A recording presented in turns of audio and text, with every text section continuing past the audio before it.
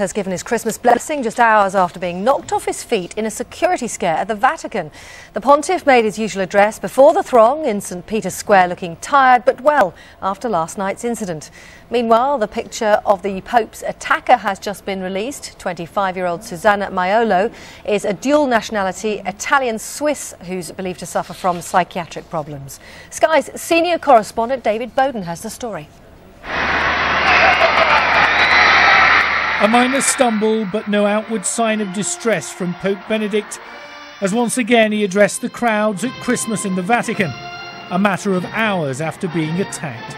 May your hearts be filled with hope and joy, for the Saviour has been born for us. It was as he prepared for midnight mass on Christmas Eve that this happened. Before the papal security team had time to act, 25-year-old Susanna Maiolo had grabbed Pope Benedict and dragged him to the ground. The lunge lasted just a matter of seconds until Miss Maiolo was hauled off the pontiff and taken away. Susanna Maiolo, who's a Swiss-Italian, is described by the Vatican as psychologically unstable and is now said to be receiving necessary treatment. Pope Benedict, who's 82 and had brought the Christmas Eve Mass forward because of his frailty, was unhurt and continued to the applause of the huge congregation.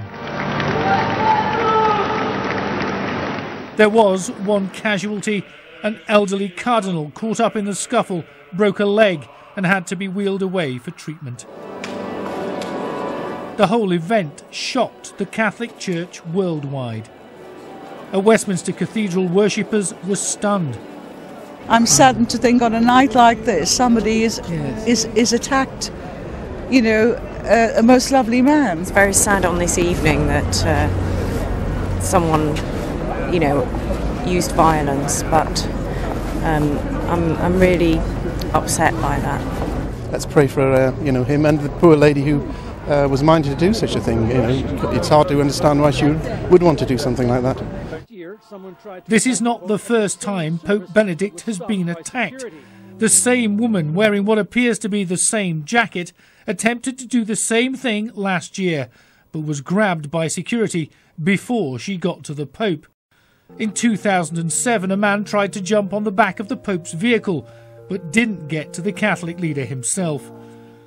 Keeping the Pope safe has been a major concern since Pope John Paul II was shot and wounded in St. Peter's Square in 1981.